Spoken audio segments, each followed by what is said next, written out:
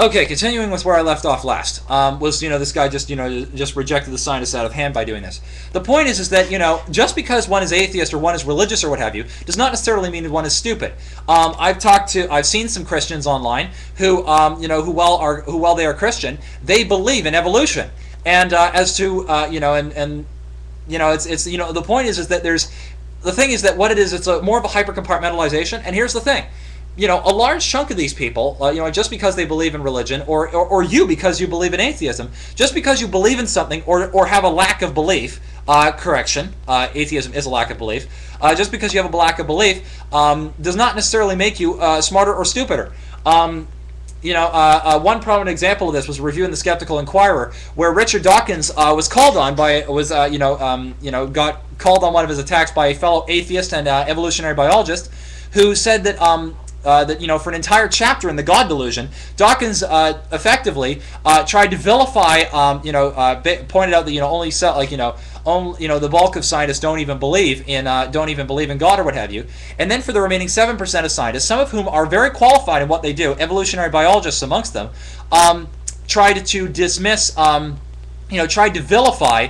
Effectively tried to vilify religious scientists while glorifying the work of non-religious scientists. One of which was the character attacks in some cases on the actual head of the Human Genome Project, who was religious.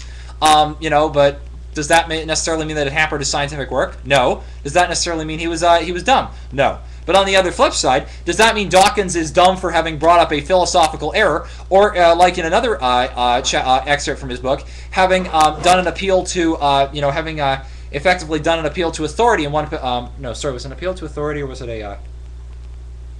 Yeah, it was an appeal to authority. For having quoted a couple of journalists who just happened to agree with him, who may not necessarily, who didn't really have any expertise as proof, and didn't even provide any evidence. No, I wouldn't consider him a stupid man for having used the critical thinking fallacy now and again.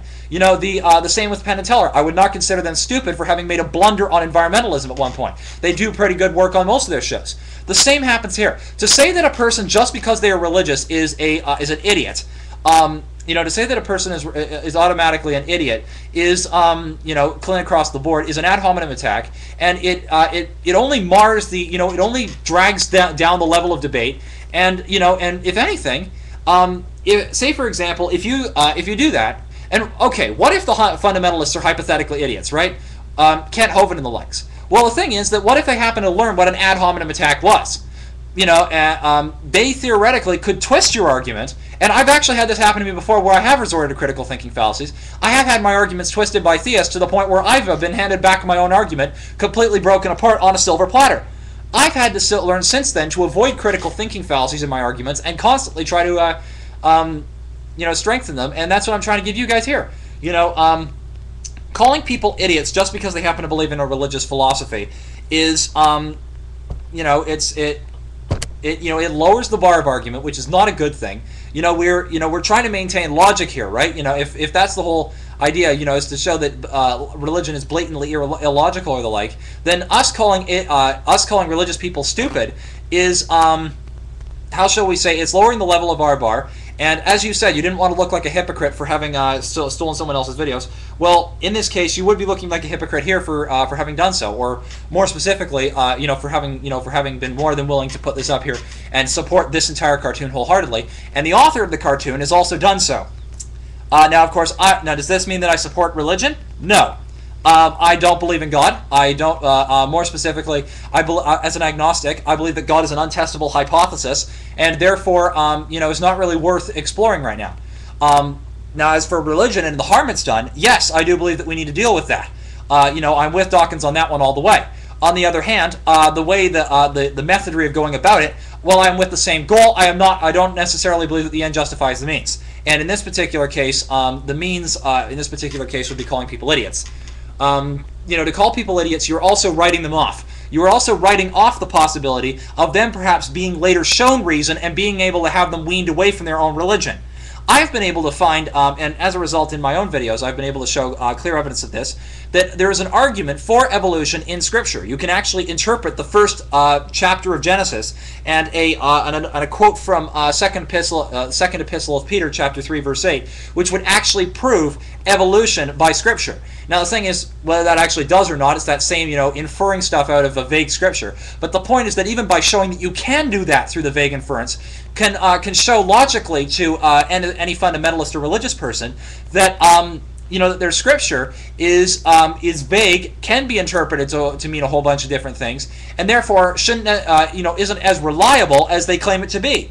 There's a whole bunch of ways of going about this through through showing them logic, through the methodry which they are normally used to.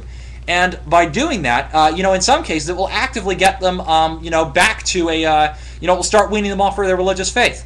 Prominent example of this, I went into a Pentecostal church which was highly fundamentalist, posed as a born-again Christian, and when I actually did this, and I posed it just for evolution alone. Pentecostals are highly, anti-evolutionary. They believe in intelligent design all the way.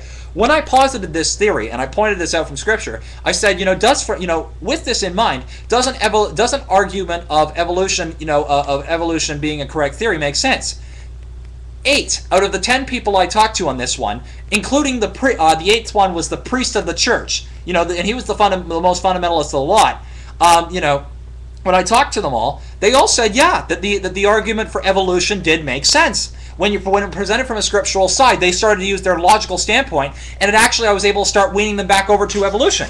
The only other two, one of them said, yes, but I don't believe I evolved from a monkey, which was actually very accurate. He evolved from the common ancestor of a monkey, a chimp, and a human, and a Homo sapiens. He evolved from a common ancestor. The second one of which basically tried to resort to an ad hominem attack and rejected it. You see what I mean? So the thing is that one of them just simply said, yeah, but then his religious viewpoint, right idea but for the wrong reason, snapped back into place. And the second one, I almost had him on logic before the normal propaganda or what have you snapped back into place. And the point is, the very fact that I was even able to get through to the one of those two remaining, the fact that I was able to get 8 out of these 10 people to be able to agree that evolution made sense, and these were fairly fundamentalist Christians. And the fact that out of the remaining 2, I almost had one almost convert fully to evolution. I almost had one before his propaganda sense snapped back. I almost had him. And the second one just simply rejected it out of hand. Basically means that, okay, yes, there are some who are closed-minded towards their beliefs, but, it's only like 10%, if that group out of 10 is reflective of the population of the fundamentalist church I was talking to. Amongst fundamentalists, you can give them logic as long, and to write them all off as idiots is to preclude the possibility that some of them might just be logical, very badly uneducated, and just don't have context. Like some people, say for example in the South, where education is poor in some areas, could be genuinely smart, but genuinely don't have the educational background to be able to fight against the religious pedagogy or what have you. You know what I mean? They might not necessarily have the educational background to do so. And to write them off as idiots is to deprive them of the chance of you or some other atheist being able to provide them with that educational background to help them question their own viewpoints and then start weaning themselves off religion. So in summary, I think it was inappropriate for the religious person to to claim that the Bible is the proof of the existence of God. I think he was right in debunking some of your arguments, but I called him on that, and I'm calling you on I'm saying great way to debunk religion in general, but I'm calling you on the idea. I'm calling you on the calling of religious people to be entirely idiots or idiots or dumbasses. Just to write them all off as stupid is an ad hominem attack. It lowers the bar of the bar of argument, which allows for other critical thinking fallacies to come in on both sides, and simultaneously it deprives certain religious people who may not be educated of the chance of getting the education, so this way they can actually wean themselves off or come back to logic and science. It deprives people of that right. So, to write them off as idiots is to deprive them of that right, and to glorify yourself over them, as your superior, and then to reject the possibility of other theists or religious people from getting the same chance that you did, and thus being able to develop a lack of belief in a higher power. You see where I'm going with this? It's not right. It's not right, and it is illogical. So I'm calling you on it, and I'm hoping that the bulk of you and spread this to Captain Awesome and the other strong atheists out there to avoid this sort of work. I've already called Captain Awesome on some of his videos. I'm calling you on this one. I expect you to call other atheists on critical thinking fallacies too. Toodles.